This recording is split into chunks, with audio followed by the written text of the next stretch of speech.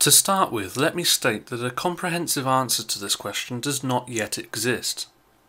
This admission is born out of the honesty required in science, and is the point from which advancement starts. However, from what we do know now, there is no reason yet presented that prevents the laws of chemistry from producing and assembling the components of living organisms by themselves. In fact, contradictory to the common creationist mantra, there are many examples of chemical laws producing order. Let us use an example available to all. Go and look at the sludge in a soap dish, or a cream cleanser. What you are looking at is proof that molecules can self-assemble into complex, ordered structures. It is there in front of you. These molecules arrange spontaneously into closed structures. Some even form into bilayered structures, just like our cells. These structures form alone, with no guiding hand to form each one. They exist as a function purely of concentration and temperature. A simpler and easier to visualize example is oil and water. Depending on which is more abundant, one will form into discrete bubble-like structures. These are key to making lava lamps, among much else, work. This example does not produce complex structures like the soaps previously mentioned, but it shows that chemical laws produce order, even on a level that you can see with the naked eye. It is fair to say that even the soap example does not constitute a living cell.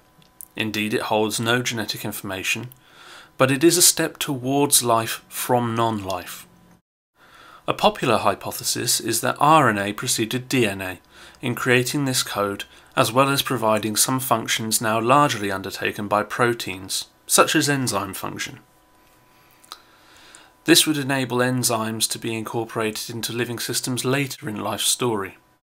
This also dismisses the assertion that a minimal cell needs several hundred proteins.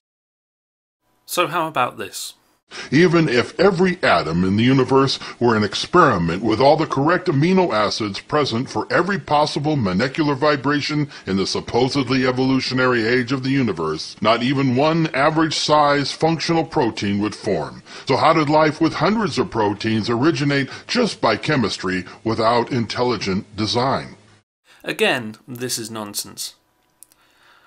Not only in its premise, but also in its use of language. Yes, the chance of a specific sequence coming about is vanishingly small in a random process. But since when is evolution a random process? Work in the field of abiogenesis is ongoing and has yet to reach a consensus on how life began. But to envisage that this is to say that we have collectively no idea or base our ideas on guesswork would be false. These are just some papers produced in the field based upon experimentation and simulation. There are many blanks yet to be filled in, but to pose this question to a quote-unquote evolutionist betrays a level of childlike thinking where black and white definite answers are all that can be understood.